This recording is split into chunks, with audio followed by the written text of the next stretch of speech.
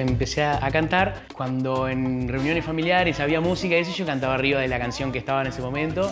Y la verdad que me gustaba muchísimo, pero tenía miedos también, ¿viste? Porque a la hora de querer hacerlo, en serio, estaba el che, dale, tenés que hacer otra cosa. En la familia siempre el trabajo y que no está mal, pero o sea, a nivel sueños y eso fue como un poco medio complicado eso en la niñez. Por eso yo hoy con mis hijos cuido muchísimo el decir no podés o no, es todo sí podés, te gusta hacerlo, porque es algo que para mí por lo menos me marcó muchísimo.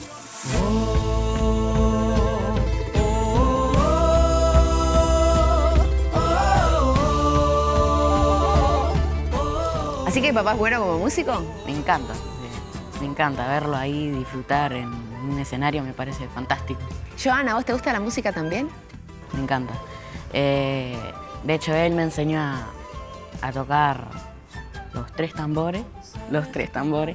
Me sigo acordando de cuando era chiquito, me enseñaba el toque del tambor. Valió la pena lo que era necesario para estar contigo, amor. Es un momento muy fuerte para mí esto. Muchísimos años de miedo de qué será y hoy siento que lo puedo estar viviendo, lo estoy viviendo porque estoy acá. Yo vi muchas ediciones, de La Voz, vi un montón de diferentes países y siempre me veía ahí. Mi sueño con la música es disfrutar de ella y poder hacer disfrutar a todos también con mi voz. Vamos, papá, vamos, Daniel, vamos.